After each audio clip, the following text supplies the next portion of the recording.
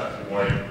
Thank you for being here. My name is Dean Garfield. I'm the President and CEO of the Information Technology Industry Council, a collection of the global leaders in information and communication technology. We, along with ITIF, the Innovation Foundation, are co-sponsors of this morning's event. We really appreciate you being here this morning. I'm really excited about this morning's panel. I have no doubt that this panel is about to change the course of history. Hyperbole, you say? How do I know, you ask? Well, I happen to have the privilege of attending the first in the series of these panels last year, where we talked about the role that innovation can play in improving our energy and national security. Less than a year later, from that discussion grew an appropriation of $30 million to advance the role that innovation can play in improving our energy security.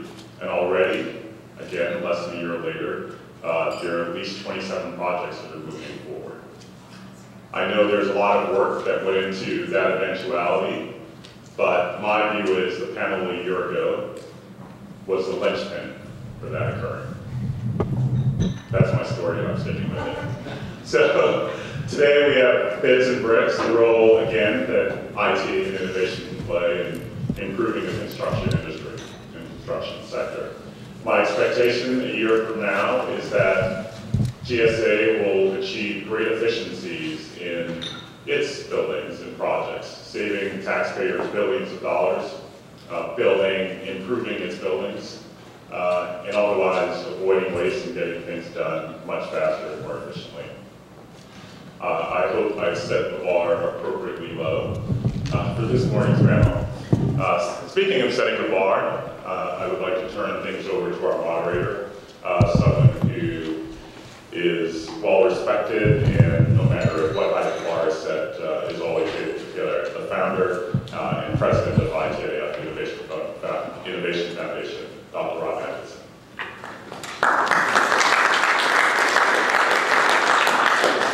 Thank you, Dean. Dean and I both like to set high bars. That's the key here. So, anyway, I want to welcome you to this event. It's somewhat, I think, maybe a little strange. Why are we doing this event on construction? Is anybody talking about construction? Why is this even an issue? And I think in part it's an important issue that we want to make an issue because it's critical to the future of our country. So we really have I can't imagine a better panel than the panel we have this morning to talk about innovation in the construction industry. What I want to do is I'll introduce our panelists. I'll just make a few opening remarks, go down here from each of them, and then we'll have some time for discussion, including Q&A. So I'll start immediately on my left with Dorothy Robine, who is the Deputy Undersecretary of Defense for Installations and Environment. She's held that post since 2009. And in that role, she provides management and oversight of military installations worldwide and manages environmental, health, and safety and occupational programs in the department. DoD's installations cover 29 million acres, 539,000 buildings and structures valued at more than $700 billion. So they're a huge buyer, if you will, of construction services. Prior to joining DoD, Dorothy was a principal with the Brattle Group, before that with the Brookings Institution, and in the 90s was a senior economist with the National Economic Council. She was also at OTA, Office of Technology Assessment, where we almost overlapped, but didn't quite overlap back in the good old days, and also was a professor at Harvard Kennedy School, and has a PhD in economics and public policy. PhD in public policy from UC Berkeley. Next is Bob Peck. Bob is the Commissioner of Public Building Service at the General Services Administration, GSA. There he's responsible for the nationwide asset management, design, construction, leasing, and building management and disposal for 370 million square feet of government-owned or leased space, accommodating 1 million federal workers. Prior to that, he was the managing director of Jones Lang LaSalle, where he advised corporations, government, and other institutions on real estate portfolio issues.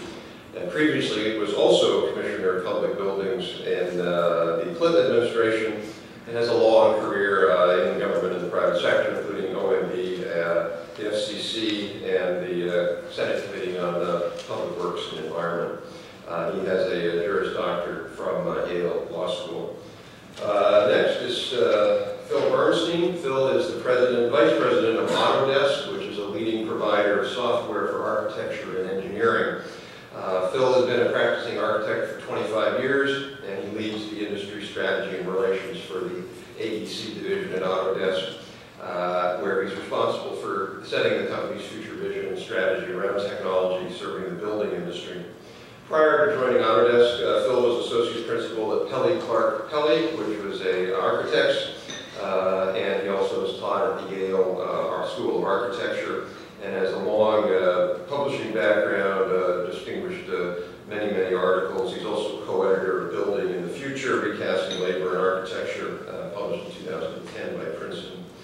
And next is Shyam Sundar, who is the director of the Engineering Laboratory at the National Institute of Standards and Technology. Shyam has had a long career at NIST, was chief of the Structure Division and then the Materials and Construction Research Division. He was acting deputy director of the Building and Fire Research Laboratory, and a number of other posts at NIST in this similar area. Prior to that, he was a faculty member at MIT and holds a PhD from MIT as well. And last is Robert Wiebel. Bob is the senior project manager at Fiatech. Fiatech is a sort of, if you will, a semitech for the construction industry. It's a consortium nonprofit group that's focusing on bringing the industry and government and other players together around technology innovation. In that role, he is charged with coordinating private sector support for government use of IT in building, regulatory, and land use programs, including the use of electronic plan review technology. Again, Bob has a long background. Most recently wrote a book called Architectural Security Codes and Guidelines, Best Practices for Today's Construction Challenges. He was also the executive director of the National Conference on National Conference of States on Building Codes and Standards. So this was, as you can tell, a really, really great panel. So I don't want to talk too long, but I do want to just quickly set the stage as to why we're doing this. Why is it important for Washington to pay attention? For one reason, construction is a fairly large industry in the U.S. It accounts for 4.5% of GDP. And if we had greater productivity in the construction industry, all our standards of living would go up. We would have cheaper buildings, and that would translate into higher incomes. Unfortunately, when you look at the performance of the U.S. construction industry, it's either mediocre or abysmal, depending upon which statistics you look at. The abysmal statistics suggest that it's actually one of the only industries in America that has had declining productivity over the last 40 years, which is very hard to do as an industry. You have to really work hard at that. I think those numbers are actually probably wrong for a number of different measurement problems. But other studies that I think maybe are a little more accurate find that the industry has had a productivity growth rate of 1/4 of the rate of overall U.S. productivity. So really, I think the evidence is very clear. This is an industry that simply has not had the productivity growth that other sectors have had. Certainly not sectors like IT, which has had very, very high productivity growth. So there's some real potential opportunities there. And it may seem strange to talk about innovation in IT when we're talking about construction, because isn't IT about moving information and bits and all of it? In fact, much of construction is actually about information. It's about managing and communicating between designers, contractors, suppliers, construction workers. It's not as if all of a sudden magically a bunch of bricks and steel show up at a site and magically they get put up. That is a coordination problem that has to get solved.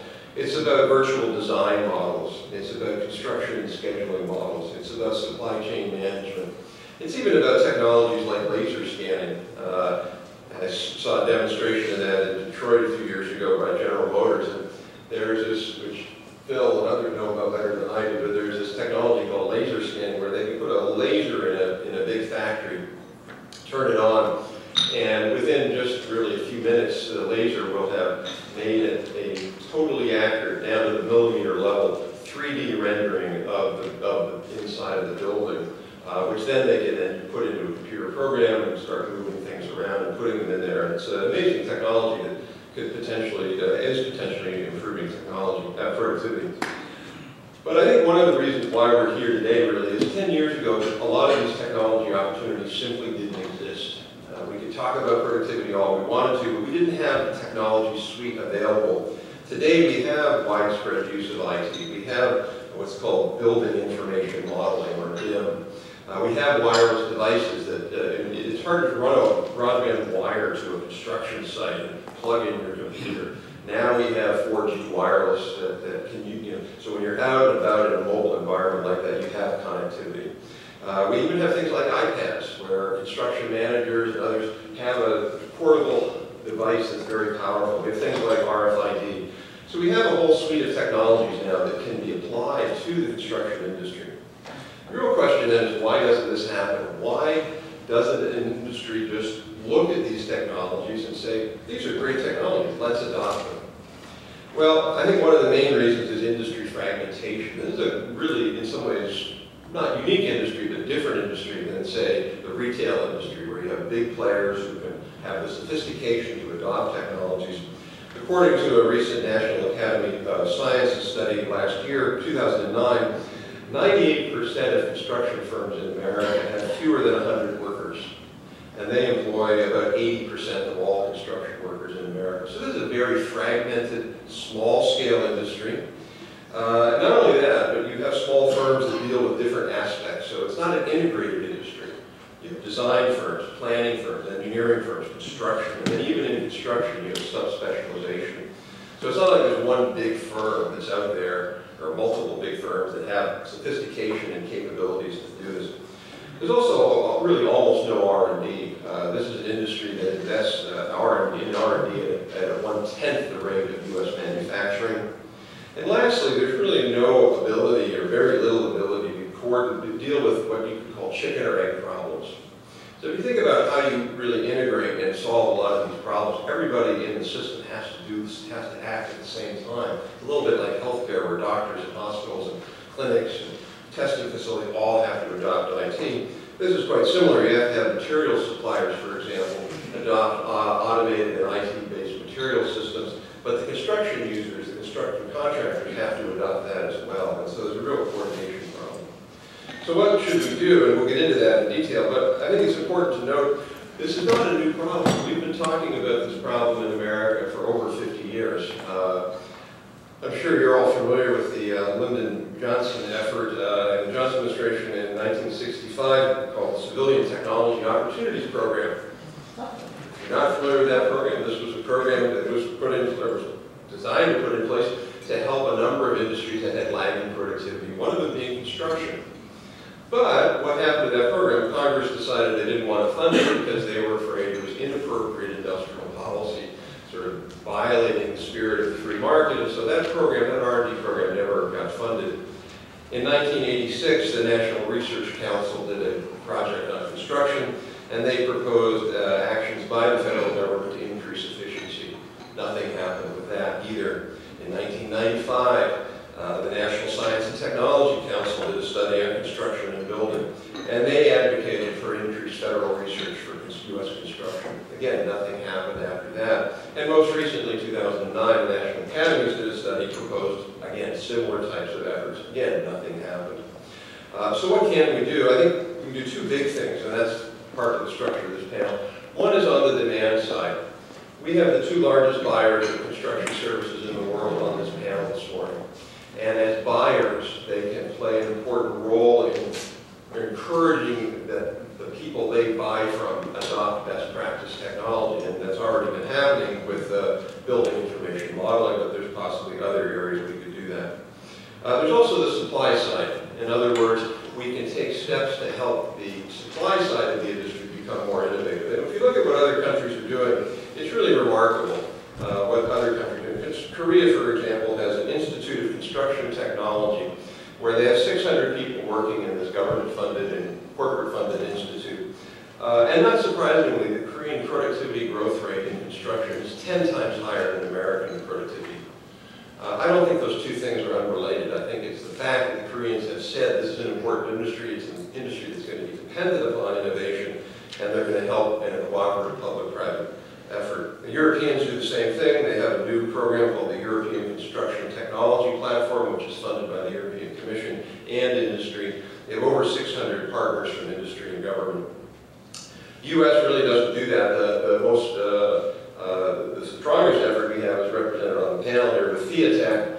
And FIATEC is a great, great effort, but I would argue is significantly underfunded, really needs significantly more resources. And we also have a great effort at NIST. NIST is really, I think, the hub in the federal government of research in this area, but again, significantly underfunded. So the real question, I think, then is why don't we act? Why haven't we done more? And I think it's really two things. One is this is a non-trade sector, so it's not really in competition with foreign countries. There's certainly some foreign construction companies that come to the U.S. and take market share, but they're generally employing U.S. workers. So they're just feeling that it's not as urgent as, say, what's going on in the semiconductor industry or the car industry. We're not going to lose it. But the other part of it is, I think, that there is this real sort of view that the way we're going to grow our economy is with macro policy. If we just get interest rates right, if we just make sure that bank lending goes on, if we just have an educated workforce, these things magically take care of themselves. And I think what we've seen over 40 years is these things magically don't take care of themselves. That this is an industry that has just structural problems in terms of becoming a more high productive, high innovation-based industry. And that a public-private effort that we have little steps here, both through NIST and through FIATEC, can play an important role. So with that, I'm hopeful that we can begin to make real progress in this area. I want to turn it over here now to Phil, and we'll take it away. Okay, thanks, Rob. Let me first start by sort of completing or making a bridging argument from some of Rob's original remarks. Our business is about providing information technology to the construction industry. But I want to suggest to you that this whole discussion needs to be focused not so much on tools or the selection of software or even hardware. It's a process problem, it's not a tool problem.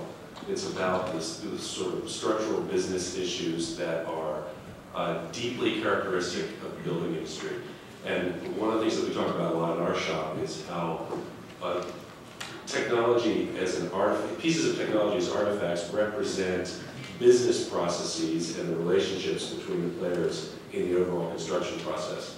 And we can write cool software until the cows come home, but if there are not some discussions about the related structural process issues, there are not going to be the kinds of changes that we are talking about here. I mean, as an architect and someone who's built buildings for most of my career, I can speak to a lot of these kinds of questions about fragmentation and the different players who are necessary in the process, and the lack of industry standards, the lack of the industry as a whole lacks mechanisms to organize itself and sort of figure out what it needs to do and where it needs to go. I actually disagree a little bit with Rob's contention that our industry is not seeing some pressure from globalized competition. Some of my biggest customers right now are companies like Balfour Beatty, a British contractor that just bought Parsons Brinckerhoff, Skanska, which is based in Sweden, but is one of the largest construction companies in the United States, and even Hotif, who is a European consortium that owns Turner Construction, which is the largest construction company in the United States. So we're going to start seeing global pressure, in a different kind of way. The industry itself, however, has been characterized by low IT adoption because there's been virtually no mechanism for building consensus around structural process change.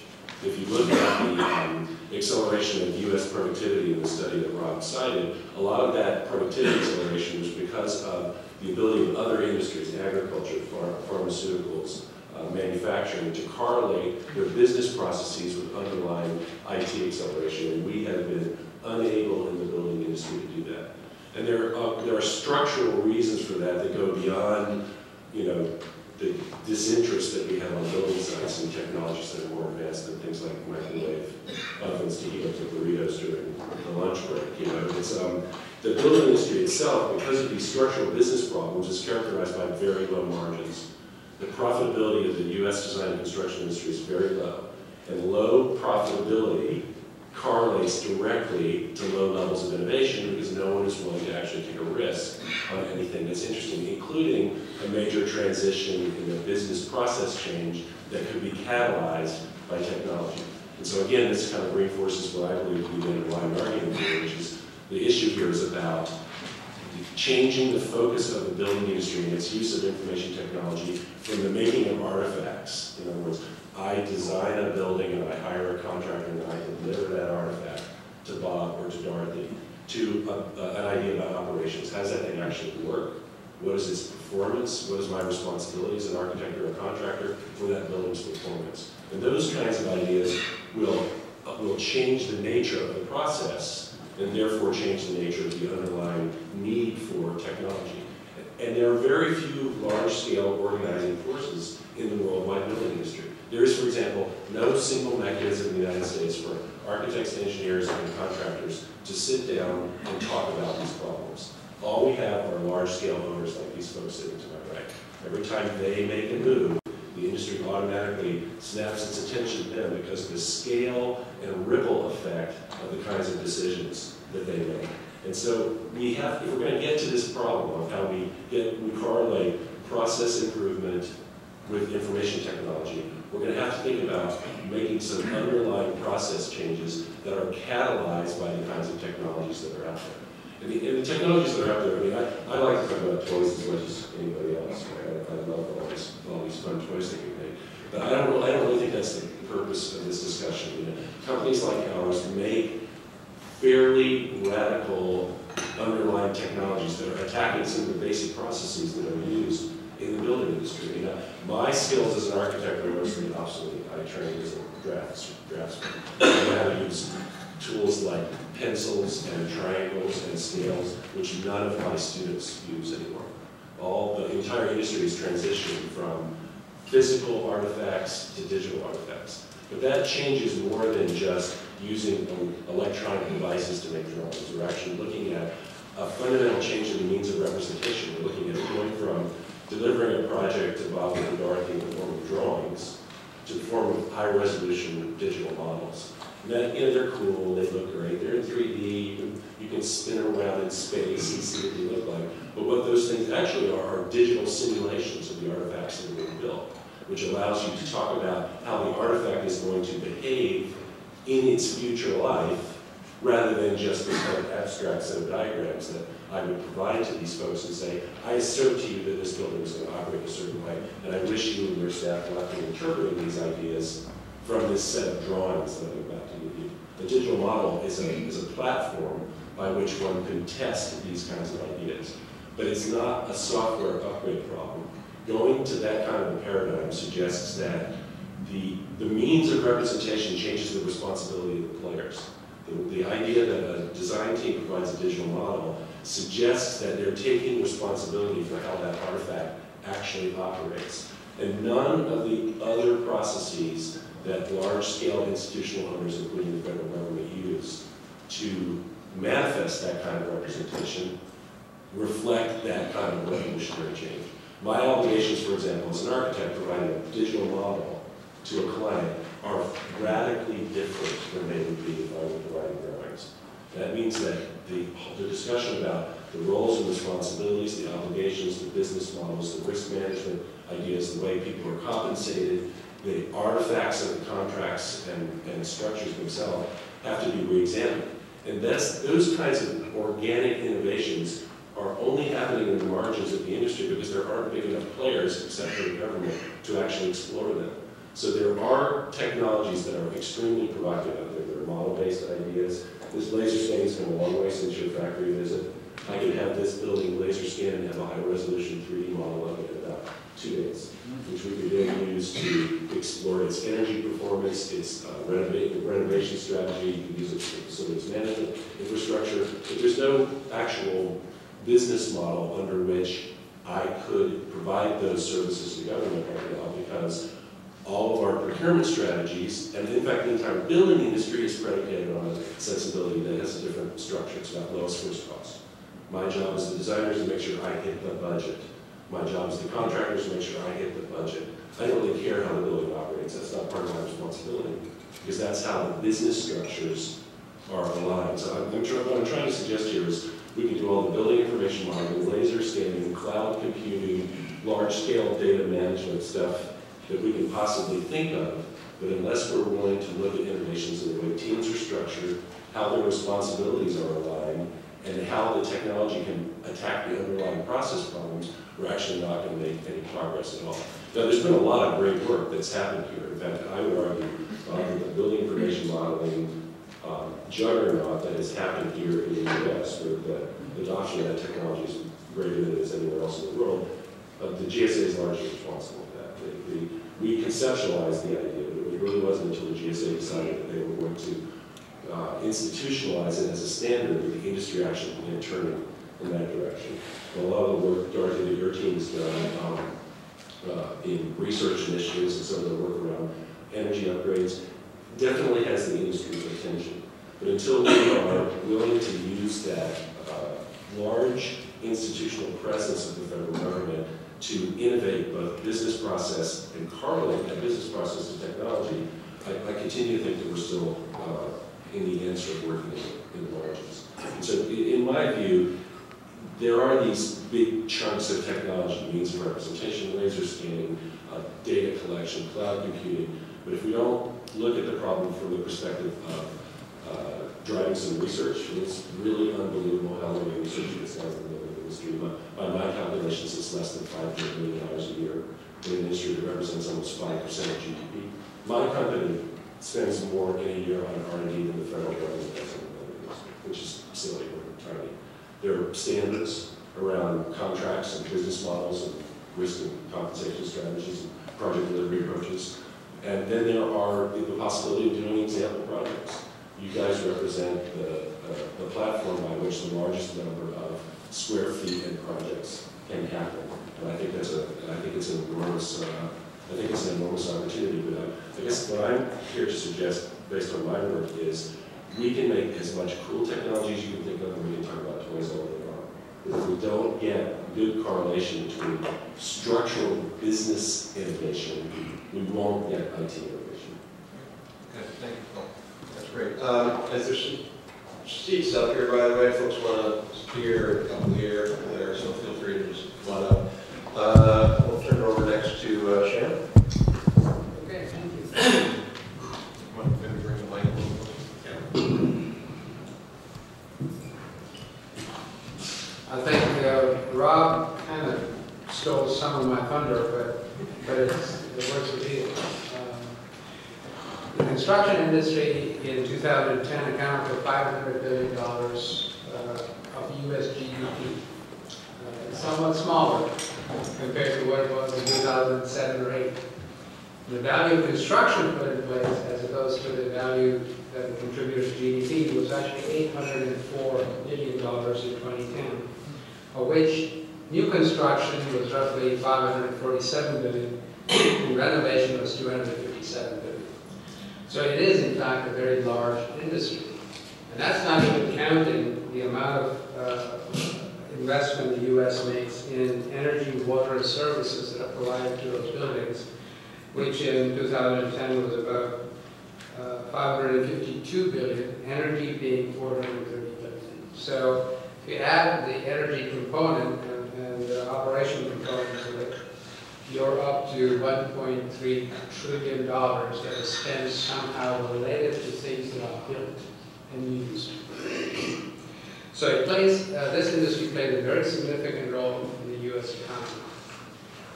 Now, what are the drivers for change in that industry? There's clearly global competition, and I think my colleague from Autodesk has identified there is, in fact, global competition. Technology is changing, and there's tremendous demand for energy efficient and sustainable construction. There is a business imperative for sustainability in construction. There's demand for better quality, higher performing and innovative products and facilities. And most importantly, there is a demand for higher productivity and lower construction costs. There are some studies which suggest that 25 to 30% waste and inefficiencies exist in materials and labor costs of construction. Now that's not even including the roughly 2.2 trillion that's been estimated to investment to renew our nation's infrastructure. And many different groups have talked about this. The American Society of Civil Engineers has talked about it. I think the former Comptroller General of the United States has an organization that focuses on how do we renew our nation's infrastructure. And then that is not even counting the fact that we have new demands for national security and disaster resilience that our nation faces. And of course, the challenges facing this industry are also equally big. Enhancing productivity at all levels, reducing waste and inefficiencies, as I mentioned before. And as Rob mentioned, the industry is fragmented, the supply networks are distributed, and there's inadequate innovation ecosystem, which is really what you need to stimulate change. And enabling that innovation and competitiveness requires better metrics, better life cycle performance-based decisions, and of course emerging the tools and standards that you need to adopt in an industry that generally is risk-averse insofar as technology adoption is concerned. There's a tremendous amount of risk in the industry in doing the projects that are done in that industry. And of course, as many people have pointed out, R&D is a huge gap. What makes this complicated is that the diverse set of stakeholders in the industry have very different interests. The manufacturers of materials and products clearly are motivated to innovate and also to enhance productivity. The IT and engineering service providers are responsive to what the market demands are. But then when you go to the owners and operators of facilities, their focus is on productivity, that is cost and cycle time. And contractors and home builders, again, are heavily focused on cost and cycle time in addition to safety. So if you look at this, there are these competing interests in many prior studies. And by the way, the copies of these handouts are available outside, so you can take them also on the website. Many prior studies have been conducted by the National Research Council and others.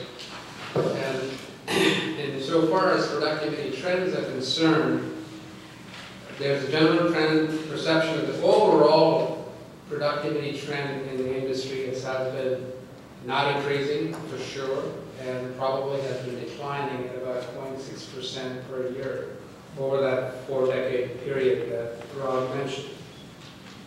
While at the same time, the non-farm productivity increase has been about 1.8% per year. So that's a huge difference between the industry in general and the construction industry in particular. But very quickly, I want to hasten and say that there are many sectors of the industry that have actually made huge improvements. The industrial sector is the primary area. Through modularization and prefabrication, they have really adopted ITs and other kinds of advanced technologies. So the three main causes are underinvestment in construction R&D, shift in the output mix, and slow growth in capital per worker.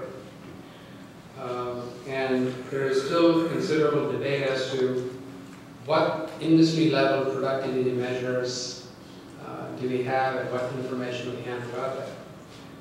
Just to give you a sense of R&D investment, some years ago an estimate was made that it's less than 0.5% of the revenue. So, and 2/3 of that is federally funded through a bunch of organizations. And much of that R&D that the industry carries out is what would pass not as fundamental R&D or applied R&D, more D side going to scanning of information. So how do you change a mindset where we focus on technology's push and then companies kind of have to figure out if they want to accept that technology to a mindset where it's technology demand. We need this because it help us get this. That's a shift that I think we have to stimulate. So 3 factors that affect construction productivity that can be helpful is using industry best practices. Construction Industry Institute has been a pioneer in this regard, in helping that industry use best practices, and their performance, those who do use best practices perform far better than others. Technology utilization, the second factor, and I think the third factor, no one's mentioned it in any significant way, is skilled labor availability in the United States. And a study that we did some years ago said that the cost of inadequate interoperability in the U.S. capital facilities industry was $20 billion, roughly $19.2 billion per year. That's the cost of inadequate interoperability. So what is interoperability for construction? It would be the dynamic and seamless exchange of information that is accurate among all industry stakeholders throughout the facility life cycle.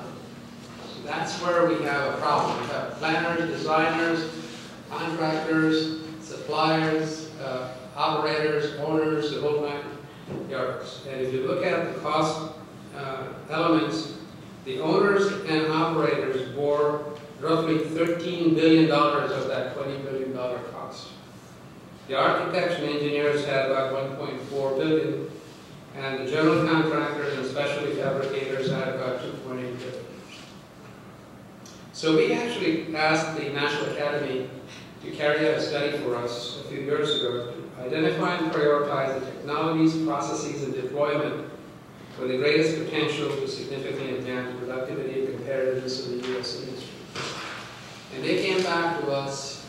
This was a very impressive committee of industry leaders. Ted Kennedy from PEAK led it. There was McGraw-Hill Construction was represented in the form of Norman Young. And they came back with 5 recommendations for potential breakthrough improvements. One was widespread use of interoperable technology applications in pavement. Second was improved job site efficiency through more effective interfacing of people, processes, materials, equipment, and IT. And this goes to the process and people element that was mentioned before. Greater use of prefabrication and pre-assembly and modularization and off-site fabrication processes, which in fact IT is a key enabler for that. Innovative demonstrations, which agencies like GSA and DoD demonstrate often. And then effective performance measures that will help us not only measure what we do, but how can we improve. So if I talk about the trends, IT trends in this industry, different sectors have different levels of adoption. Most of that is driven by contractual models and life cycle metrics. I would say the process industry or industrial construction, they are usually the early adopters and leaders in the usage of technology. The commercial institution building sector is now adopting life cycle costing and BIM, and of course organizations like GSA, DoD, hospital owners, and educational institutions are at the forefront in that area. And infrastructure domain, which is all the public works construction, is just starting to adopt it. So there's different phases of adoption. Interoperability is still a huge challenge in this industry. Coordination across industry efforts and agreement on viable increments of adoption of the practices. And I'm going to skip over some of the various ways in which BIM can truly be integrated. We have to talk about visualization, modeling, CADs, simulations, specifications, procurement, construction management, facility management, demolition, knowledge bases, and laws and regulations. There's a lot to cover in the overall spectrum of BIM. We're just scratching the surface. And I would say an organization that's really been established by the industry is FIATEC. In the late 90s, the Construction Industry Institute, which represents the top 100 contractors and owners in this country, with partnering with NIST, through the Strategic Planning Committee, helped form FIATech. The idea was FIATech would be the way to realize the vision of a fully integrated and automated project process for the construction industry.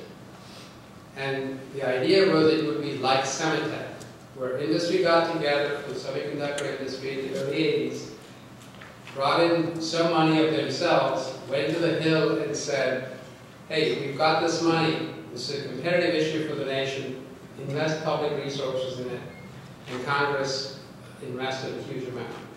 And the result of that was it helped us solve some critical problems in the semiconductor area and make the U.S. again a competitor, world competitor in that area. So, FIATech came out with a roadmap, which I think is really impressive. And that roadmap, which I'm sure Bob Weibel is going to talk about, really talks building beyond BIM. They're talking about total asset lifecycle information modeling and how industry can actually achieve a vision to integrate IT.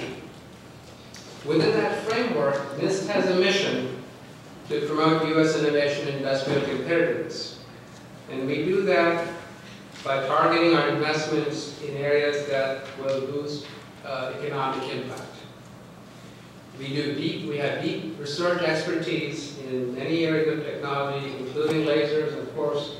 With 3D imaging systems that was mentioned, we've actually worked pioneering the development of standards that industry can use that will lower the risks to companies and better assure quality.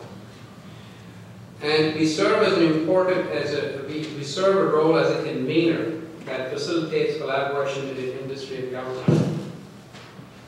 So there are 4 areas of work we're doing now.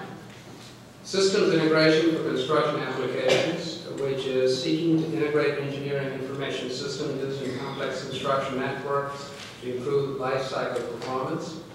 Smart construction systems to enable real-time monitoring, control, and optimization of on-site construction processes. Embedded intelligence in buildings to improve building operations, to achieve energy efficiency, occupant comfort, and safety through the use of intelligent building systems. And smart utility infrastructure. And in fact, we're leading in the development of smart grid standards for interoperability to measure, control, and optimize the performance of utility grids at the subsystem, system, and end-user levels. I still want to conclude with just a few remarks on productivity metrics. The productivity metrics will impact project outcomes, will help establish norms, and will also help in ensuring excellence in project execution. However, measuring productivity is a challenge because we have to measure it at the task level, at the project level, and at the industry level. Very different issues. Metrics change as a function of the level of analysis and their heterogeneous outputs. So we have been working with the Benchmarking and Metrics Committee of the Construction Industry Institute to analyze how technology utilization and best practices affect engineering and construction productivity. And the CII has come up with project-level productivity measures based on the data they collected on anywhere from 16 to 50 projects. And we actually can track project-level productivity with time using these metrics. And we're demonstrating how that can be done. We've also completed a comprehensive study of construction productivity at the task, project, and industry levels, and have produced a report that documents what we found. So in conclusion, we at NIST we stand ready to work with industry to help them achieve their vision. So thank you. Great, thank you, Shan. And Bob, talk about FIATech. Right, thank you very much. The roadmap, I won't bore you all by trying to hold up something you can't see from the back of the room, but it actually is in Dr. Sunder's presentation. Take a look at it. What we did at FIATech was really sit there and look at through a retreat session, bringing together the parties that are in the construction industry, the large process facility companies in the United States, a lot of people out of the oil and gas, but also companies like Target that own everything that they build. Bring them all together and say, what is it we can do to have a fully integrated system across the life cycle of buildings? What are the gaps that exist out there? And that really formulated over the past 10 years about 75 different projects. We have 25 of them actively right now, addressing some of those pieces, including the part that I came to Viatech to bring was, we've talked a lot about BIM, we've talked a lot about technology, we've talked about a lot of companies and GSA that are doing wonderful things, but the regulatory system in the United States is still stuck in the 1950s at best. Only 10% of the 30,000 jurisdictions in the United States apply IT to some aspect of their regulatory program. At best, it's e-permitting, and that is just, you can come up with BIM all right, and you have 3D models you can design with no paper, but you hit the regulatory system and everything has to be hard copy printed out. You're stuck with the same overall liability issues that this country has faced that creates the competition between the various sectors. People not wanting to be, people being concerned with this whole new BIM technology. Now what does that do with my contractual relationship as the architect, as the owner, as the subcontractor, as the supplier? All those issues. In the foundation's issues list, if you go to the website, there are 23 different issues that the foundation here is working on. And I would say it boiled down to, when we talk about the problem, really two: competitiveness and, from my perspective, public safety. We've seen in Japan, we've seen in a little bit of Katrina, what happens to our country or a country when there's truly a cataclysmic disaster. How fast can we rebuild? Can we afford to lose lots of California in terms of the economic engine of the country? A lot of the technologies that we've been talking about and bringing to the fore, the pieces are there. What does not really exist is a national forum, the venue, today is a start perhaps, to come together with all of the key stakeholders to say, how do we focus our resources to address these traditional barriers of a fragmented construction industry? We've got some leaders, we've got GSA, but GSA has a counterpart in all 50 states and 4 territories. At least one agency inside state governments responsible for state construction. We need to work to take what GSA is doing at the national level and translate that down through all 50 states and 4 territories. We've got a dialogue going in some sections of GSA with the National Association of State Facility Managers, people who run those programs, and that has to occur. What I'd like to touch largely on are some suggested solutions. I think we've dealt pretty well with the problems. We have a lot of excellent research out of NIST and the national academies. We have had some public hearings. We've had a forum that was run in March of last year, sponsored by Engineering News Research and Engineering News Record, McGraw-Hill, and the National Building Museum, on talking about how do we bring together the construction industry to address truly large-scale natural disasters. That produced a set of recommendations to Congress that have just gone absolutely nowhere. And basically, in the recommendations are this concept, this sustainability, the revival of the U.S. economy, the issue of competitiveness, is absolutely linked to disaster resiliency. That we have the tools, we have the capability to get buildings up much more quickly, much more efficiently. We're working on developing an electronic plan review technology that just automatically takes a code, a building code, whatever the code is in the jurisdiction, and is able to do in 60 seconds a complete plan check of the building, as opposed to what's taking 60 days. That technology exists and is possible. We need to bring together, in whether you call it a summit, all of the stakeholders from the banking and financial industry on through everybody who's in this room, and representatives of our elected officials at different levels of government, and really begin to hammer out what can we do. Maybe some of the recommendations that come out of here later on today can we do to stimulate the application of these technologies, proven technologies, inside the construction industry? The nice thing about Theatech is that we can bring together diverse, in many ways, the economic competitors to talk about we're linked to the University of Texas, we're not for profit, a safe place to come up with projects that they don't have to worry about restraint trade issues to start wrestling with some of these very real issues. And I think with that, I will Yield the balance for me for your time. Thank you. Dorothy? Yeah, that's fine. Yeah. Thank you. Thank you. This is a great forum. Is there anybody from the Army Corps of Engineers here before I start talking? Okay.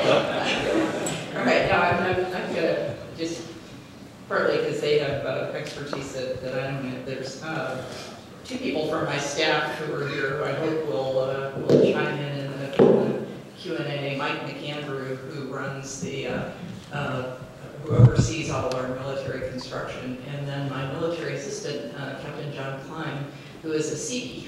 So he is a Navy construction expert. We, as Rob said, I oversee from the Office of the Secretary of Defense military installations and all of the related energy and environmental and safety issues. And it's a big, we have a big footprint, if you will, 300,000 buildings, 2+ billion square feet of space, 6 times as much as my friend Bob Peck, and 3 times as much as Walmart. And our annual MILCON budget is military short for military quality.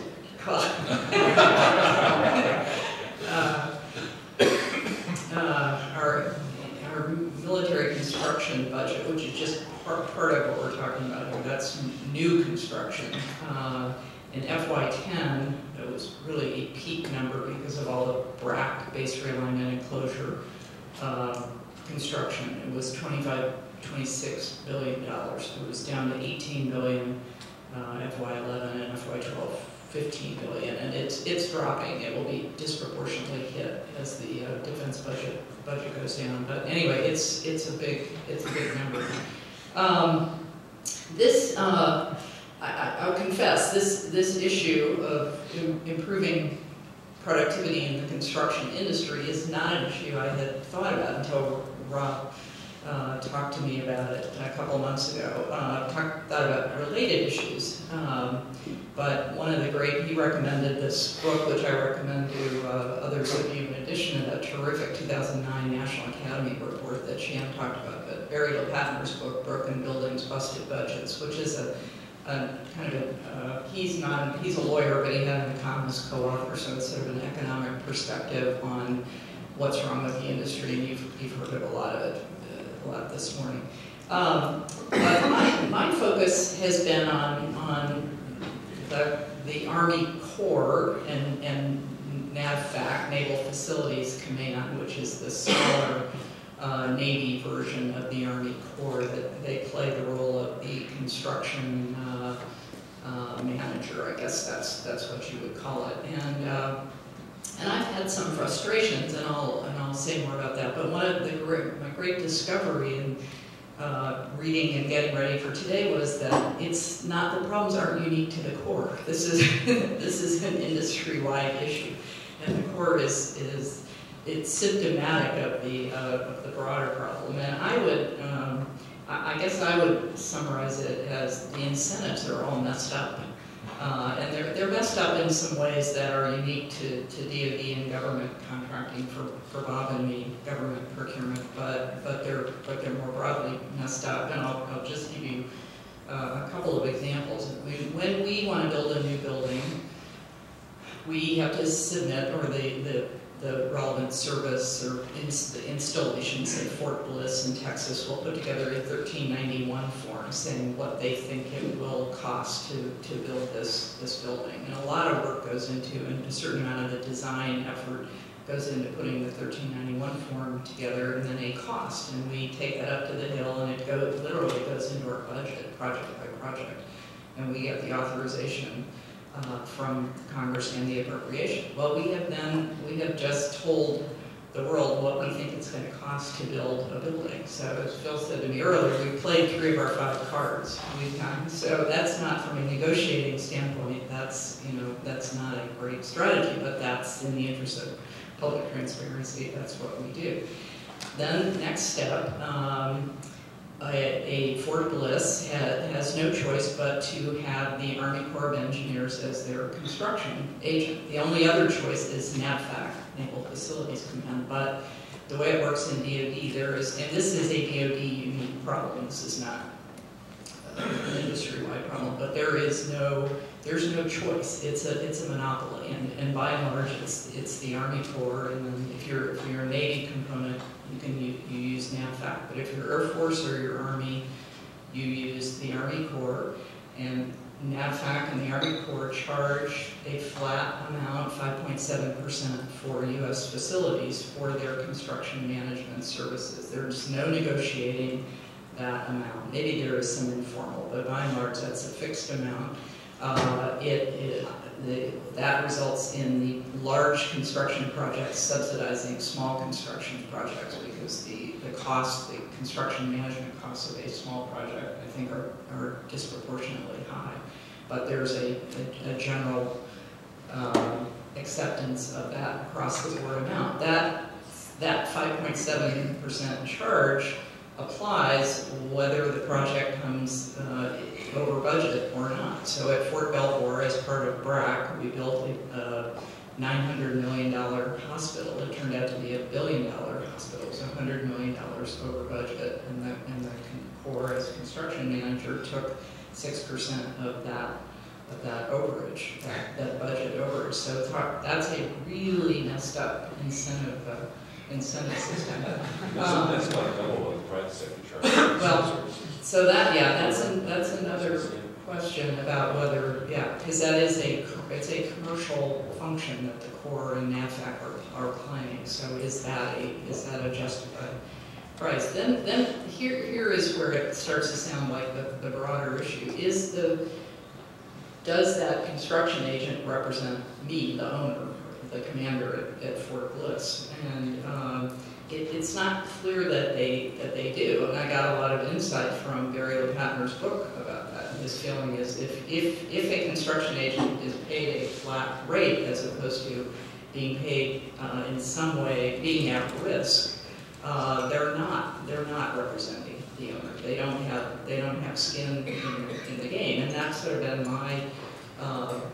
my conclusion. There's also and this is a huge issue, it's a first cost versus life cycle cost issue. The Corps builds or oversees the construction, but they don't maintain buildings. Another part of the Army maintains this new building at Fort Bliss, not the Corps. The Corps' incentive is to get something in on time and on budget, but the operational costs are not factored in. Phil gave me a great example earlier when he was the design manager at National Airport, and he initially was going to install a bunch of variable speed fans, and then realized they were a lot more expensive. They would reduce O&M costs, but that was not part of the budget for the design of the airport. That was somebody else's problem. So that classic kind of color of money issue. And it's a big problem for us, and it takes this organizational form with the Corps, Army Corps, NAVFAC worrying about construction costs, but not the life cycle costs. This is the broader structural issue in the construction industry. Rob asked us not to get off onto green buildings and energy efficiency, which I love to talk about, but I can't entirely stay away from it because that has been my lens into this. It has been in an effort to push energy efficiency and sustainability that I've seen the problems with this. We brought Amory Lovins and his Rocky Mountains to look at a $4 billion effort we have underway to rebuild and build new schools, 100 schools on military bases. These are schools that we own, $4 billion, and they are to be models of energy efficiency and sustainability. And we've brought in a great set of architects, and we're off to a good start. But RMI's conclusion was that you need to have an independent. First of all, the entity overseeing the project doesn't have the expertise in construction. This is the Department of Defense Education Agency. They don't have expertise in construction, much less trying to do sustainability and energy efficiency.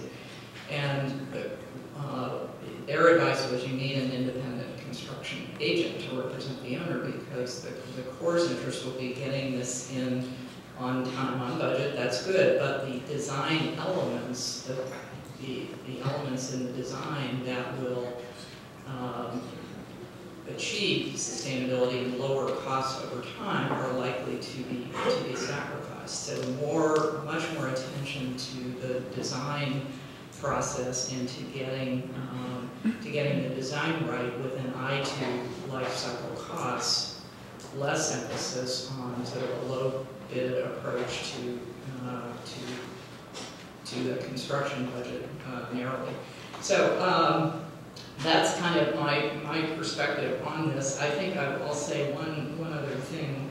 I think that in terms of what the government can do, and I'm here more as in receive mode more than transmit mode, because I think I don't know what, I think there are things I can do, and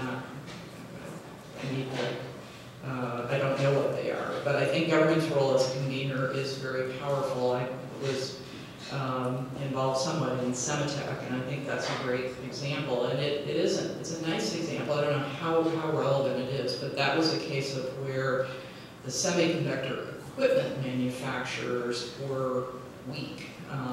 They were not, and the chip producers had a lot, they were doing a lot of investment in how to improve semiconductor manufacturing equipment, but they weren't sharing that with the equipment manufacturers, because then the equipment manufacturers would incorporate it and the chip producers would lose their competitive edge. So there was a prisoner's dilemma problem that was solved by bringing them under one roof, and DOD's DARPA was the funded half of Semitech, and I think it is a wonderful example. Now, it took the semiconductor industry basically being at the point where they went over a cliff to get Semitech funded at a good level. It took Robert Noyce, the co-inventor of the integrated circuit, to chair it, to pull together these intensely competitive chip manufacturers and get them all together in Austin, Texas. But I think it was very, very successful in shoring up the semiconductor equipment industry, which was the weak link. And then one last thing, I think we can play a big role as a demonstrator and validator of new technology broadly defined. And here I'll go back to something Dean alluded to in his remarks. The Department of Defense has a very strong test and evaluation culture. We are big believers in what we call DEMVAL, demonstration and validation of technology that we have developed or that others have developed before we field it. It's one reason that DoD is historically such a strong innovator. This stuff has to work for us in the field, and we have a lot of this emphasis on test and evaluation is very strong. One of the recommendations from the NIST report was more focus on the role of demonstrations. We're doing this in a big way with both environmental technology and next generation technology for building energy efficiency, also microgrids and storage. It's just huge problems, not just technical problems, but regulatory and operational issues that you discover when you test this stuff. But there's a classic market failure.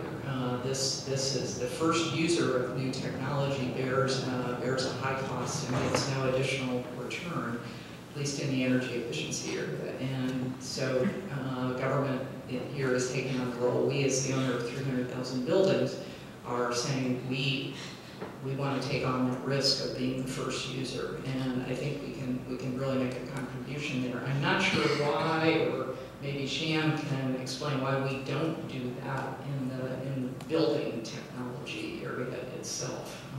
I haven't. There may be a reason, but I'm not sure what it is. But anyway, I think demonstrations broadly defined is an important role that we can play. I'll stop there. Great, thank you, Bob. Wow, really good. My head is spinning, so I'll first want to say I appreciate the comments about what GSA has done, and so I won't. It actually helps me because I don't have to go through the part of what I prepared that brags about what GSA is doing. But I will say that the federal government, the civilian side of federal government construction, mostly has an interesting history in kind of innovation. I mean, the federal government, as early as the 1840s, was promoting fireproof construction, mostly iron frame and brick buildings, and adopted it openly and overtly. The Secretary of the Treasury, who ran the building operation at the time, said that the government was going to accept it. In the 70s, after the Arab oil embargo, the GSA, basically building crummy buildings, at least otherwise, was adopting motion sensor technology and some other things to try to drive energy costs down. We have, I'm glad people recognize it, we have worked really hard on BIM. We have done laser scanning. The one thing, I'm just going to try to throw a bunch of issues on the table. In our Chicago Federal Center, we did a laser scan of the product and found out, no surprise to most anybody here, that what we thought the as-built conditions were kind of close to what the real as-built conditions were. Unfortunately, with laser scanning, we could find that out before we got too far. We are an integrated builder-operator in a way, so we should avoid some of the problems that Dorothy alluded to, where the Corps builds, but then the post commander has to operate, where the post engineer has to operate and doesn't talk to the construction side of the Corps. When we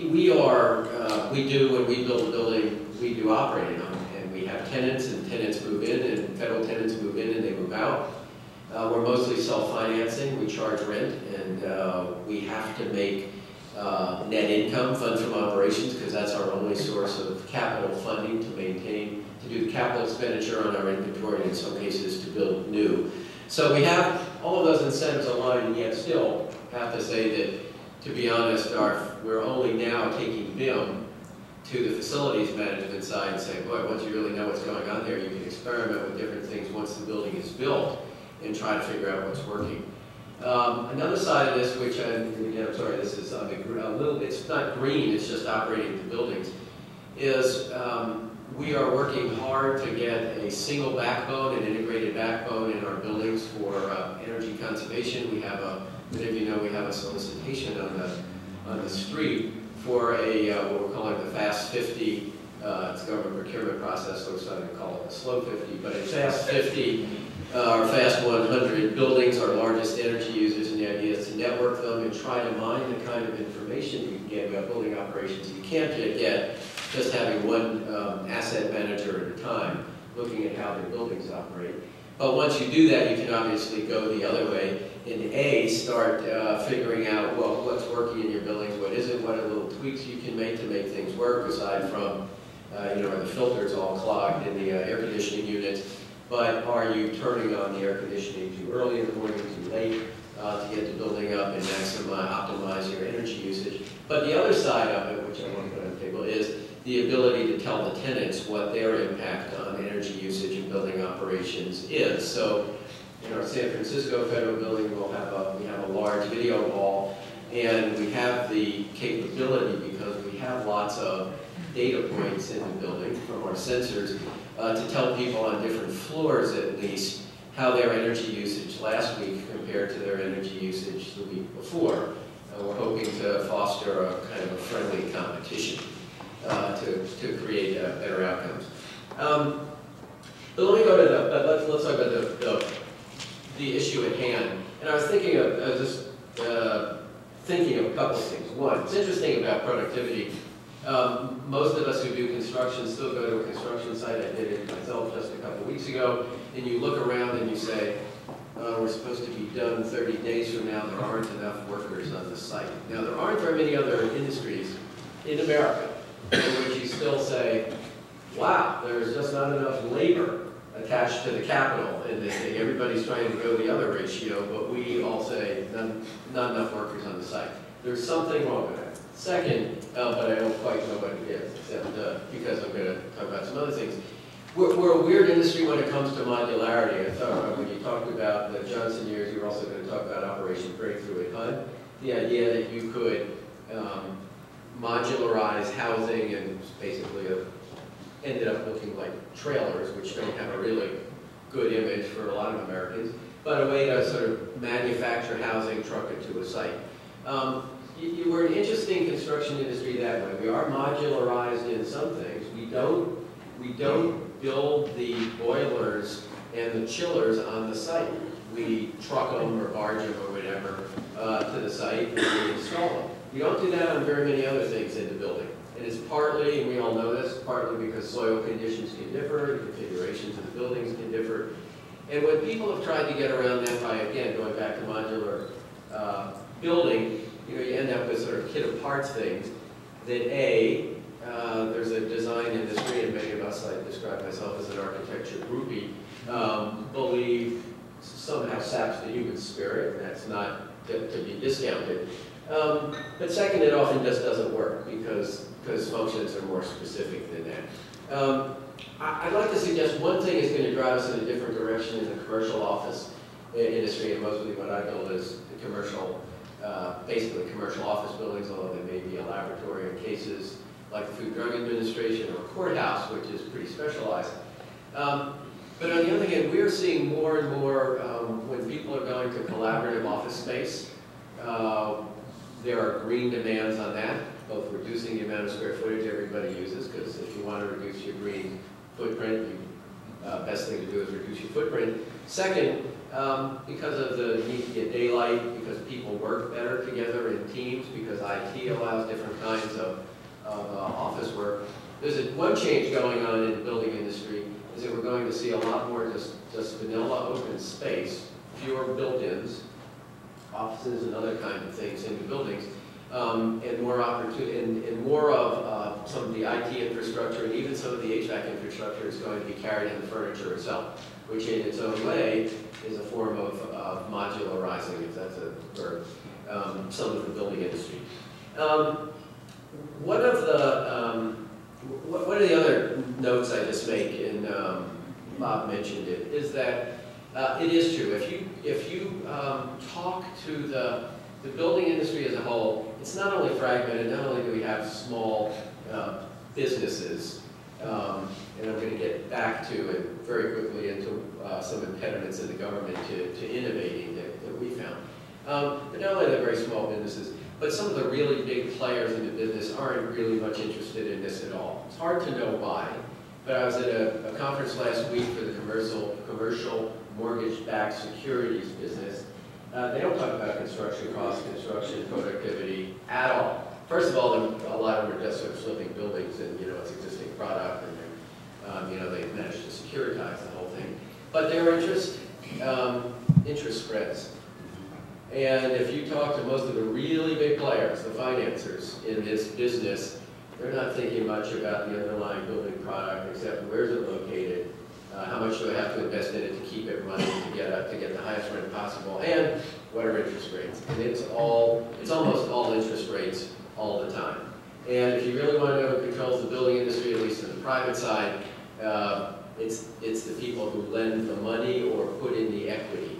You'd think that they'd be thinking about their return on equity, which could be higher if they could get, I don't know, I can't figure out in the macro sense how this would play out in the long run if buildings cost less to build and got done faster, or whether you could maintain the same level of rent, or whether they would maintain the same level of return. But it's an interesting thing that we ought to talk about with them.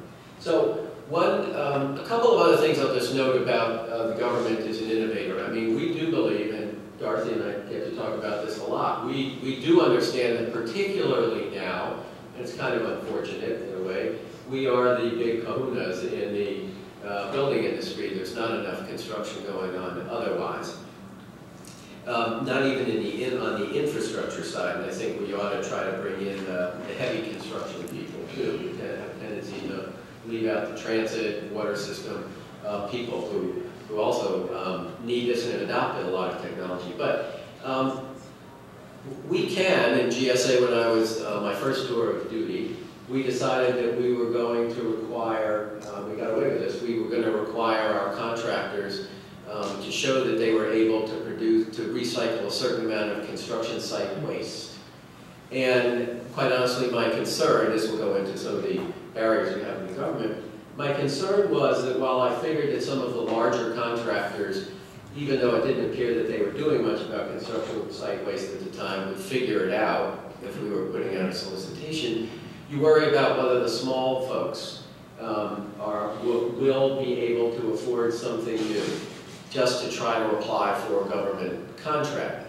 And if they can't, there is heck to pay politically, because they will, this is America, they have their, and thank God, and they have their right to go to the Congress and say, or the Small Business Administration, say we're not being treated fairly. We're being asked to bear an infrastructure cost that we can't afford.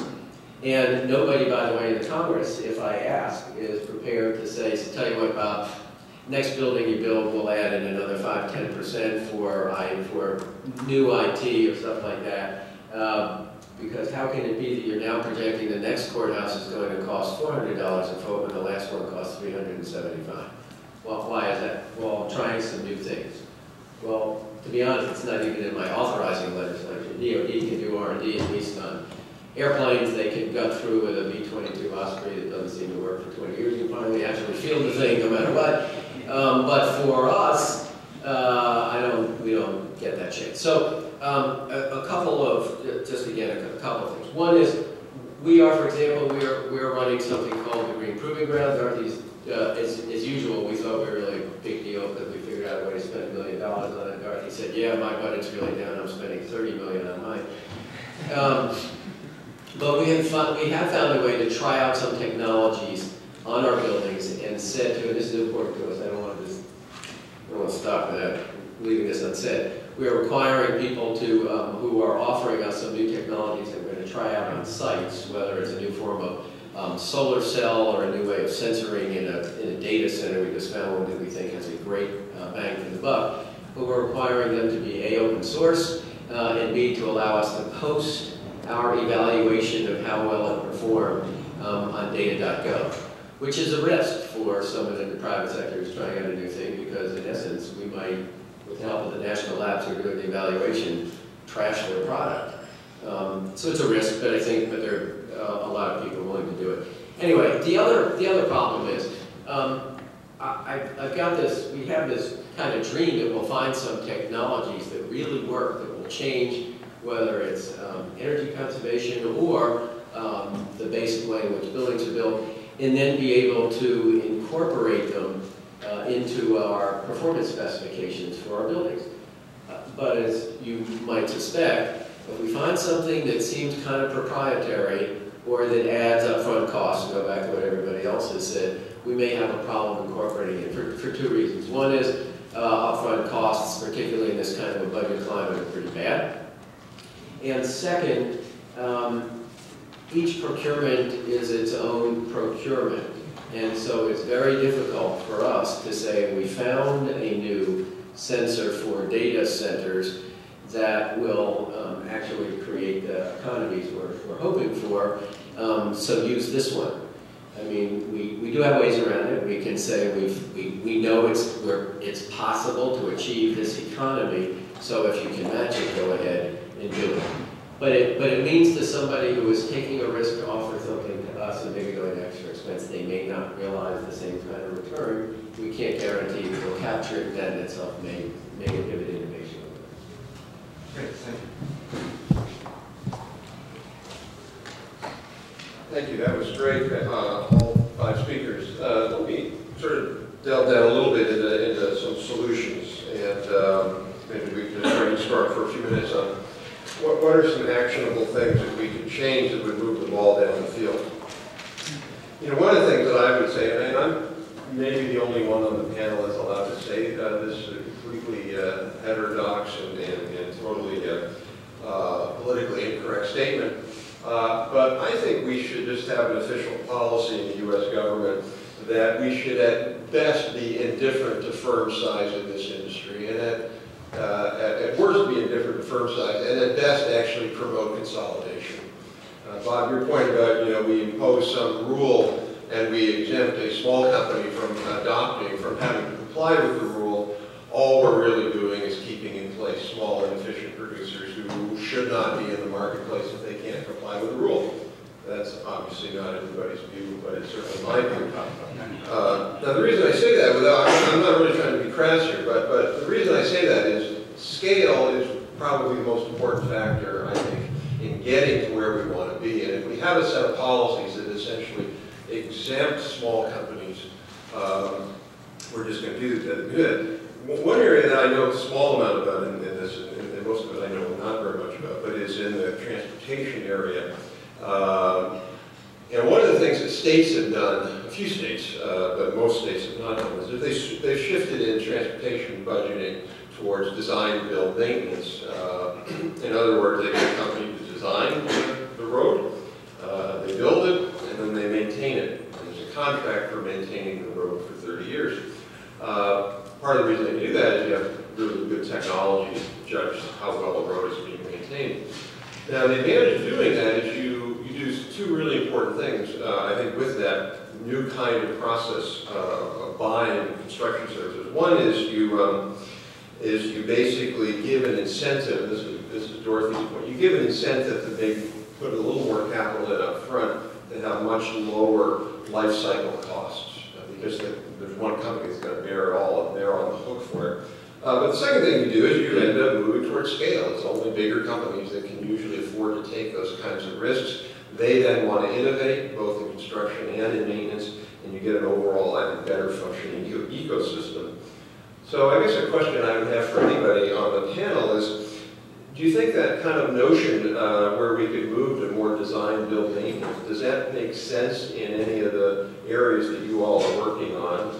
And if so, how could we get there? Do you want to ask the supply side or the demand side? You want to start with the supply side and then we go to the demand side. Well, I will say that, at least from our business's perspective, we're already starting to see that consolidation in our customer base. That the construction, at least construction, on the construction and design sides of the house, you're starting to see some consolidation.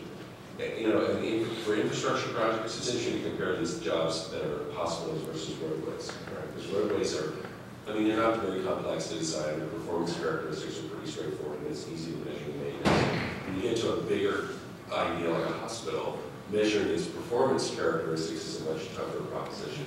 Nonetheless, design and construction companies are starting to consolidate. And the problem is that when you get, the problem is the nature of the industry is such as even if the designers consolidate and the construction management types consolidate, the projects are still built by what we call guys in trucks with dogs, right? Little companies that drive up, they get out, they get 12. Trying to drive consolidation by standards is going to be very, very difficult because there's so many tiny little moving pieces. I don't know, Shannon, what do you think about this question? I think the trend where it's possible has been to move towards design build integration for sure, but also to some degree maintenance, probably not as much. But I think as my colleagues on the government agencies have mentioned, that within the federal procurement system, trying to do some of this thing is very difficult, if not impossible. So, I think that structural change is going to be taking quite a bit of inventive efforts on the part of a large number of people to actually make it happen. I think integration in general is a good idea. Whether or not it means fewer small companies, I'm not sure I necessarily agree that's necessarily the way to go, because the small companies, for the most part, are focused on the home building side of the construction industry, not as much on the heavy construction side. But it's maybe not completely. I do have this idea. The way the construction industry is basically constructed is large construction firms don't have their own internal internal workforces. Right, they don't And, right, so they have all these subcontractors. And so the way that we do influence all of that is if we can, is by tightening the standards we have for the large construction companies, who, to be honest, on our major project is who we're dealing with. So they've got to try to integrate the subs. On the other hand, the problem is that the pipeline isn't very predictable. We're not a very good example. We got $5.5 billion in Recovery Act money to go out and build and mostly renovate our buildings, and then last year we got $82 million. So, it's not much in anybody's interest to organize themselves to serve the GSA client, because we can kick the props out from under them in any given time. Having said that, I still think that it's the construction companies made to do that. And one analogy, I don't quite know how it plays out, but it occurred to me. We're all in the building operating business worried about how computerized our systems are now. We're having to educate building managers. It used to be a man or woman who would carry a couple of wrenches around and really was good with their hands. To people who now, and this is true, literally walk around with laptops checking out their building systems, and they really need to know those diagnostics. And we know that we're ahead of some of them, but we're retraining a lot of folks. So I guess what I'm suggesting is large construction companies would have to go to their subs and say, if you're going to work for Clark or Turner or somebody like that, you're going to have to be awfully tech savvy to work on this site. I know I got away from your question about the extent to which we're integrating the facilities management as well as the design build. I don't know that we'll get there. I mean, for us, we ought to, but don't do a terribly good job of it, of integrating our own facilities management folks with the design up front. We all have, forget the technology, we all still have those awful moments when you walk in the building and it's ready for the dedication and somebody looks up and says, where did that come from? I'm going to change that light bulb. Really? Change a little light bulb, we're going to have to buy it, bring in a scissor lift and, rope off the lobby. I mean, really, how did that happen? Yeah, I'd like to build a little bit on Bob's comment in the sense that the skilled workforce shortage is a big issue when you talk to senior folks in the construction industry all across the country. And if you are going to talk about high-scale, high-wage jobs, you're going to have to do something to that mix of labor that is used in construction projects if we're going to have a systemic change in that industry. But I think, I'm sorry. Well, and one thing that is happening is BIM becomes richer, and it's now being applied to operation and maintenance, back to the owner. We're seeing changes inside the AGC BIM forum, which now not only has AGC in it, but the American Institute of Architects, but they're really looking at the construction documents and really talking about changing the nature of shared liability that will help drive us towards some of this happening. But you're not going to get to the shared liability changes unless someone who's willing to adjust the structures. We were talking before we started that. The Prime Minister in Great Britain declared at the beginning of his term that he was going to make UK construction 20% more efficient. That was one of his objectives. And one of the policy discussions that's being talked about is this idea that the design and construction team doesn't own the asset and run it for 30 years, but has to run it for the first 3 years after construction. So for 3 years after the job's done, you have to actually have to run the job for the customer, or the client, which means that you have to upskill all these guys who drive up to the job in their trucks with their dogs, because they're going to have to take the laptops and run the mechanical systems and demonstrate to the client that the building actually operated in the mode that they asserted during design. That would be a radical shift, but you'd have to blow up about 40 years of procurement policy to make that happen. I mean, that sort of leads to, I think, a really important point, which is here you have the Cameron government, which is a Tory party, conservative party, and they made this a national issue to focus on a particular sector. Why couldn't we, or should we, and maybe I'll ask Bob and Brilliant, what if we had a Federal Buildings Council or Construction Council, DOD, GSA, HUD, and DOT at least, and maybe NIST, and really think about what are the kinds of things that the federal government as both a buyer and as a funder. And then my other idea, which I know you probably both hate, which is why don't we have kind of like an SBIR tax on all federal construction, maybe like 0.2%, which would almost all come out of Jordan's budget. But take that money and then put it into an R&D fund that would sort of lower everybody's cost in the out years. So those are two thoughts. I just would love to hear your thoughts on them. I'm not opposed to the first one, certainly. I think that makes sense. I do think, I whispered to Rob that I don't totally agree that this sector is not subject to foreign competition. It is increasingly. The Bay Bridge in California, they imported large parts of the bridge from China. I mean, I never even occurred to me that something like that would be subject to foreign competition, but it is, and I think that will help increase pressure and get attention. I think it makes sense to get. I don't. Bob and I relate largely on energy issues and ATFP. We've never really talked about this issue. This is a good. SBIR, my reaction there just is when you tax agencies, and the problem with SBIR is that agencies don't take it seriously because they view it as a tax, so they don't take how the money is spent seriously, as opposed to how DARPA looked at Sematech, where they had a real stake in it, or how NIST relates to Sematech. We'll say rather than a tax, I mean, as I said, we don't have the authority to do straight out R&D, but I'm referring to some of the stuff we're doing is applied research, so I can get around that. And don't tell anybody. And but there's our administrator Martha Johnson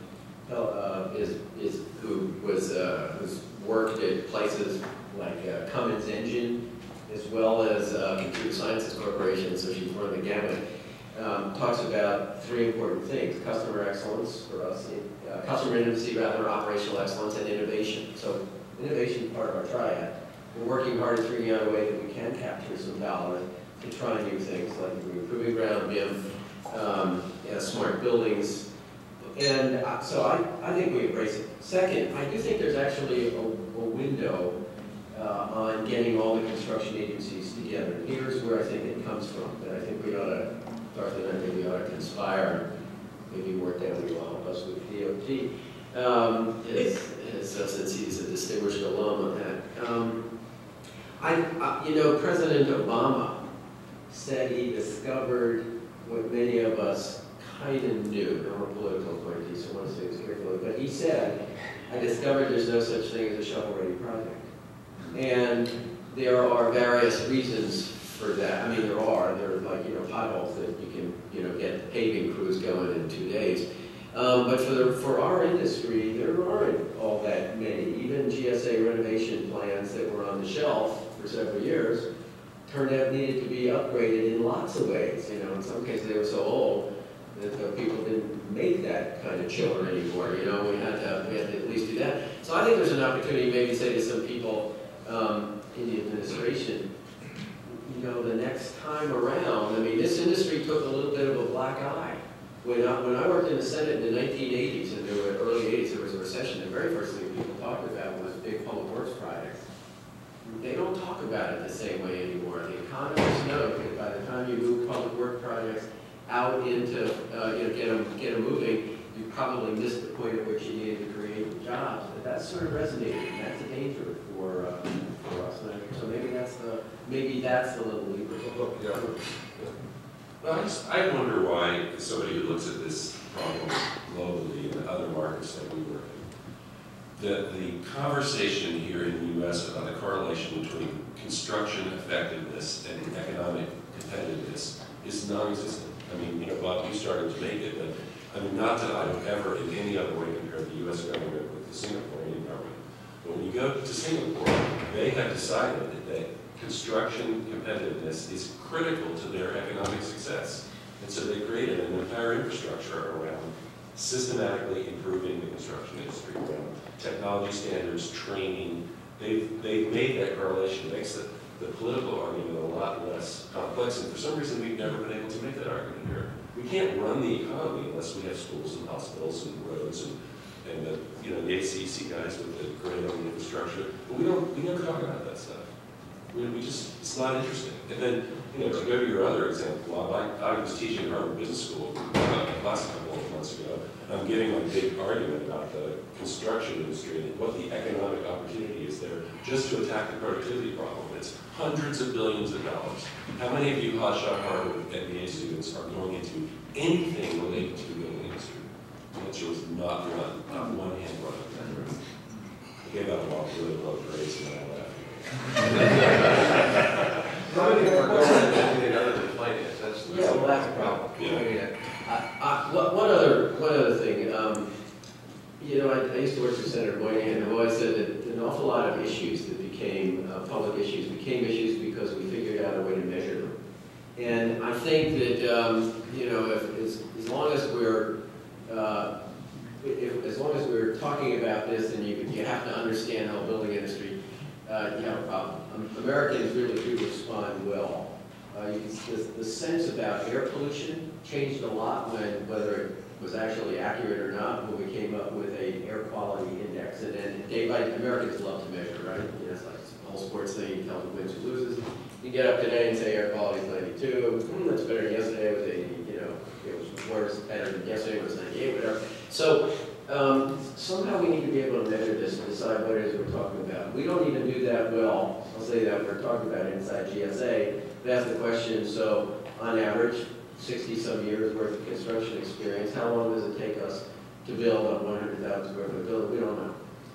There are reasons we don't want to know, and we don't want to tell anybody. But we ought to start getting to that. And maybe there's some other measure of productivity and competitiveness.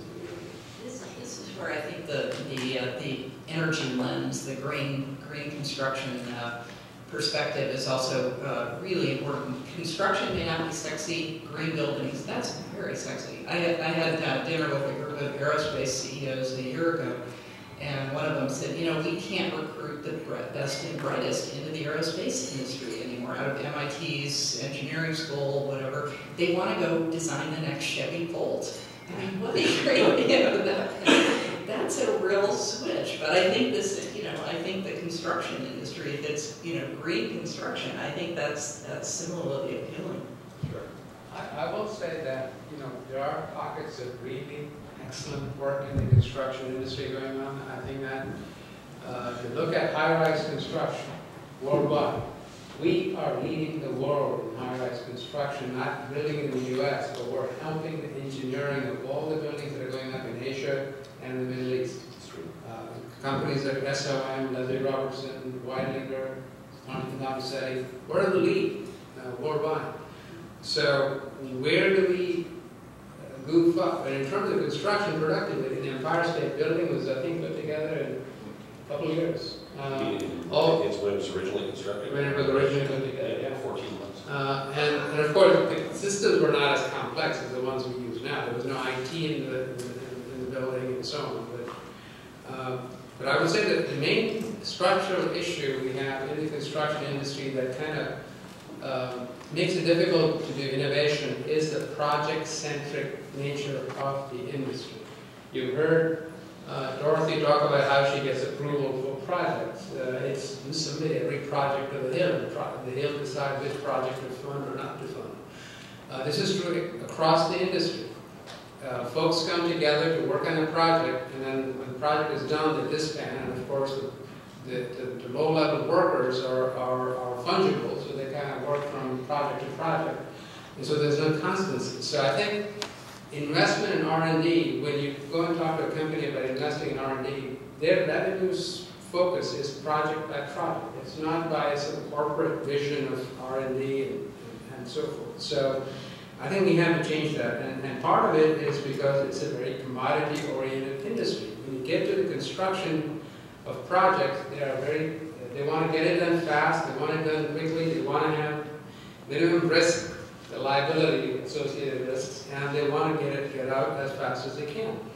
And so that's really the focus. And I think we have to somehow deal with that if we're going to actually make the changes we're talking about. So I want to open it up to folks. I just want to say from the speaking, the main reason we did this event is because I'm personally impacted by the construction industry. There's tear down and rebuild right across the street from me. And every morning for 6 months, I get woken up 6 days a week at 7 a.m. I really don't know why it takes that long to build this house. We a couple of guys there. Pardon me? Did you? Is it an AutoCAD designing a house? The industry. Unbelievable. No signs being completed anytime soon. Right here in the back. Yeah. First, thank you. Can you identify yourself also? Anita Valentiner with Technician 21. Thank you for putting this together. This has been really fascinating. I wanted to ask you, if you would, Mr. Kemp, to elaborate on the point about measurement, because I agree wholeheartedly in principle, and yet for the last at least 5 years, we've had in the mainstream media plenty of statistics about the miles of sewer systems that are deteriorating, the water systems, the bridges that are on the verge and overdue for maintenance and overhaul and rebuilding, and yet that has not translated into any sort of groundswell of support for public spending on infrastructure. Yeah, no, I may be out of my depth. I don't have any polling data. But ask most of your friends who aren't in the building industry what they think about public works crews. Ask them to decide and describe a public works crew. And unfortunately, they'll take it from the people who trim trees and pave the roads to work on major infrastructure projects like in Washington, kind of changing our combined sewer overflow system. And what they'll tell you is, well, I know what that means. That means, 4 people standing around and 1 guy shoveling asphalt into a hole. People don't like the government. Public is kind of a bad word. So public works, public infrastructure doesn't have a terribly good connotation. And that's why I think the measurement is important, until we can say to people, hey, listen, we've got the numbers that show that your dollars are being well spent, there's a, however we do it, the ratio of spending to people employed, but more importantly, how much money gets spent for whatever to get it done is really important. We've kind of lost that argument. There are lots of things, and I don't want to get into the politics of it, but people have a sense it takes forever to get permits, there are environmental issues, which we fully support, but it mean that Senator Moynihan also used to say, think about this, that when they built the first IRT subway line in 1904 in New York, they announced it and opened the line, I believe it was within 22 months. So we're not going to have any more, huh? Rather measuring the impact. Yeah, and somehow we gotta change that paradigm. I'm gonna go here. Yeah, Mark County, among other things, I'm currently on the Washington Metro Board, but I've done other better things. Or don't say that. Bob's comment about rebuilding in the context of Katrina and Fukushima rung a bell with me, because that's what we have to do with everything. That's kind of a fast forward, we've got to do it all at once, but by the same token, we have to do it for everything. As we think about this integrated process, can we include the long-term life cycle, not just maintenance, but technology refresh and the ability to rebuild at the end? And we can't move out of our building, come back a few years later. If it's a power plant, if it's a water treatment plant, if it's a transfer system, we have to keep operating and figure out how to rebuild it. We have to think 30 years ahead of what technology would be like, but is it possible to task this collective process to think about that as well? I think indeed it is. It's just getting the right players in the room, tearing off their cell phones, and concentrating on the issue. I mean, the Japanese have been forced into this, and all of us think that the Japanese high technology. They did not use computers at all in doing the damage assessments. It was all done on paper forms. It took them 3.5 months to just do 90 buildings that were still standing after the tsunami to assess whether or not they could put the buildings back together. That's ridiculous. We've got the technology. We did it after Katrina in Louisiana to be able to make those assessments almost instantaneously and send the data up to Sacramento in the case of California. So it can be done. How much thinking can we do up front so we'll be able Exactly. But in order to do that, the way projects are conceptualized, whether it's by the government or by private owners, has to be redefined. Instead of a project being conceptualized as chunk 1, design, chunk 2, construction, hand over keys, begin litigation and prayer, right? The project has to be defined in terms of its entire performance horizon. And there's a whole lot of discussion in the U.S. building industry right now around a topic called alternative project delivery, which is blowing up these standard contract models and business models and replacing them with these wider horizon discussions. Ironically, much of that discussion came out of the information technology transition that was going on because people began to see, well, we got all these collaborative tools that let us work together in different ways. Let's try some different contract structures. But they are using a lot of technology to do the Fukushima reactor. They're using a lot of our stuff. That was, that's desperation. That's not good prior planning.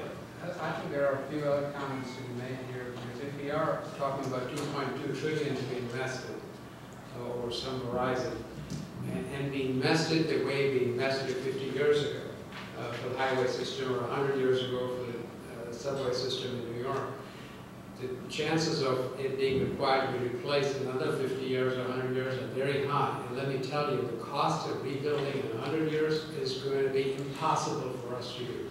So it's going to be really important that as we rebuild, we don't build the way we've always been building. We have to build with a very different mindset in terms of durability, functionality, adaptability to the environment.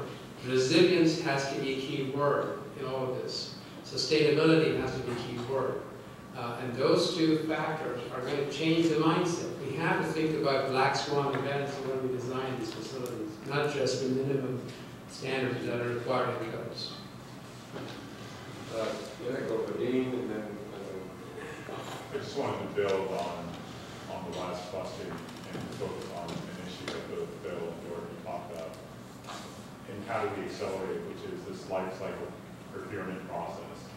It seems as if everyone in the panel has agreed that would lead to a pretty radical shift that could be pretty profitable for the construction industry. How do we accelerate that? How do we get there faster? Can I express I'm going to dissent. I've heard about life cycle costing now for the 40 years, I think, I've been engaged in the building industry one way or another. And it's absolutely right. It's the right way to plan. And I just have a feeling that, think about this, at least for the federal government, we don't want a capital budget. The $46 billion that my buildings are worth, and what did you say, 300 something billion? 700 billion. Hers worth don't appear on an asset sheet anywhere. The fact that they are wasting or depreciating is nowhere accounted for, which means that when we go to the Hill and say, as I do, I got $46 billion worth of assets, I ought to be investing 2 to 4% every year in major rehab, and they say, yeah, well, but you're competing with building a fence on the border or putting money in another place. I think if it's going to happen, it's not going to be because we're depending on the kindness of strangers to think about the future, because Americans, I'm sorry to say right now, aren't terribly good at that. Savings rate is down, was up briefly in the recession, it's now down again. I think we need to figure, maybe it's a different way we price the upfront. Maybe there's a way we can figure out that the upfront cost has to be, has to include some guarantee, a revolving fund, a sinking fund, or something that will maintain the assets. The only way I can think that this might be able to be accomplished.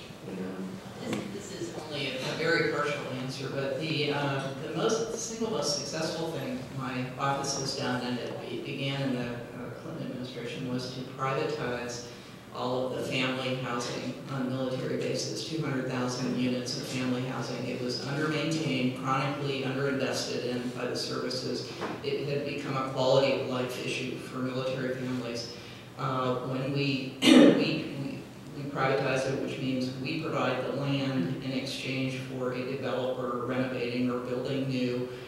They don't have a captive audience. They have to compete for soldiers and sailors, but those soldiers and sailors have a basic housing allowance, which they can spend in town or in these units. I mean, that, when we privatized it, boy, that aligned the incentives automatically. And they have an incentive. They have this asset for 50 years. And they maintain it beautifully. I would like to see us do a lot more under installations of that kind of thing. But just to be clear, I'm actually talking about a slightly different idea. I mean, I agree about the accounting problems that it causes the government to undercapitalize maintaining their assets is a huge issue. But I'm just talking about the process by which we deliver these buildings, where we say, okay, instead of let's buy the design as cheaply as possible, with the exceptions of the work that you guys have been doing with design excellence, then let's low bid the thing to the lowest contract, the lowest bidder, and then let's give the asset and let the government figure out how to run it.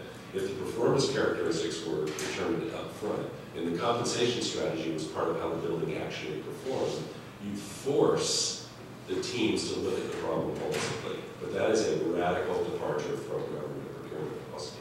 And it's much of the alternative project delivery movement, which has been catalyzed by this idea that we can digitally simulate a building so we can predict its behavior, therefore we're willing to take responsibility for it, is coming out of these kinds of ideas. But they're business problems, they're not ultimately technology issues. How much does forcing the builders, engineers, designers, et cetera, to eat cost overruns that are their fault? How much of that would drive innovation? And you sort of alluded to that a little bit, that there's no incentive, exactly incentives are do overruns because you make more money. Right. Well, you could, but we already do that. It does mean a lot of litigation. Yeah.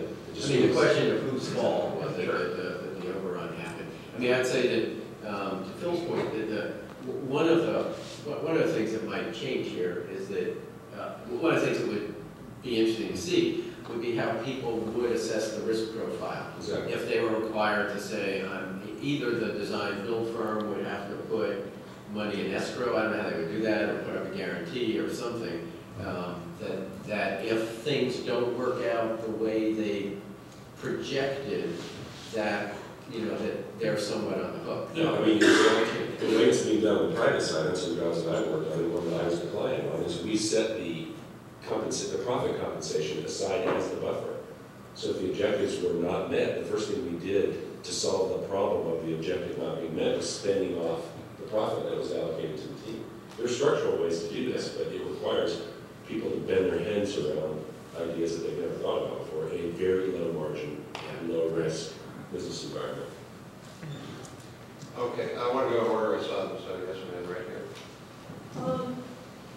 Mr. Peck, on the sewer infrastructure and things like that, there now is a system of asset management for localities for the sewer and public works, wastewater treatment, water treatment systems. And it has those infrastructure pieces being entered on the books of the locality as assets with maintenance schedules and things like that. And it's a relatively new system the last few years, and it has some possibility, except it's coming in with the headwind of the local economies being strapped anyway.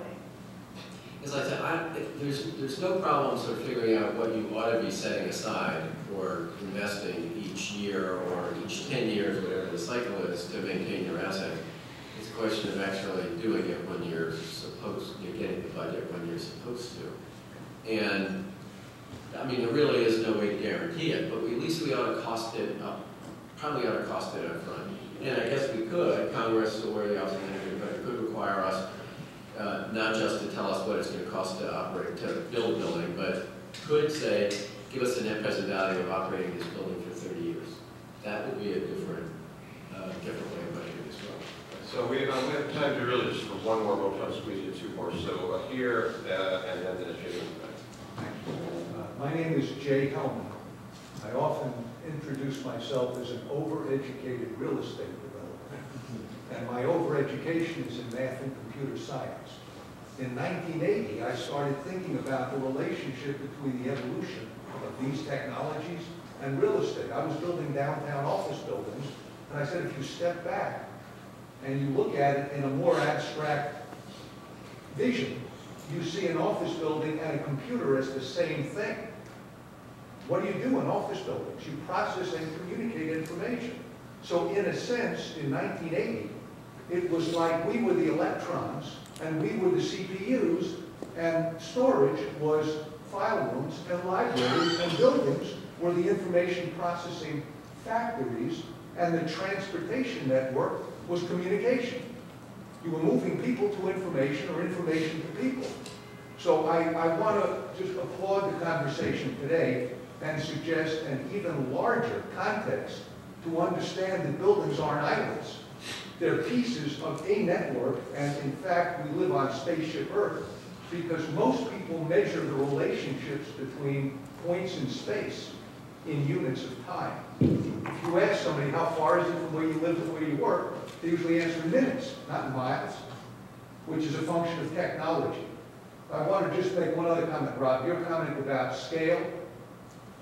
There's more computing power, as you know so well, in this little box than used to fill buildings when I was in college. And those buildings had to have underfloor air conditioning to keep the computers cool.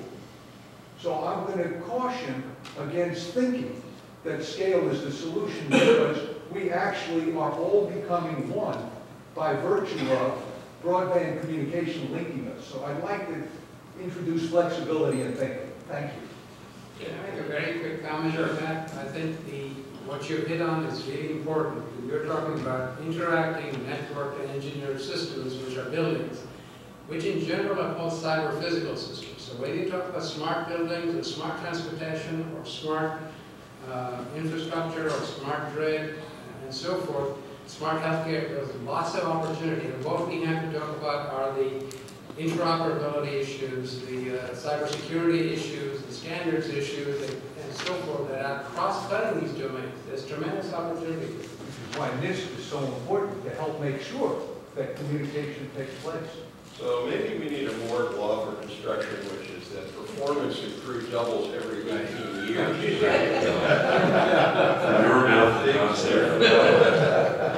So, Jim, we got the last comment. Yeah, mine's related. First, I want to say that. You want to identify yourself? Jim Turner, Association of Public and Land Universities. And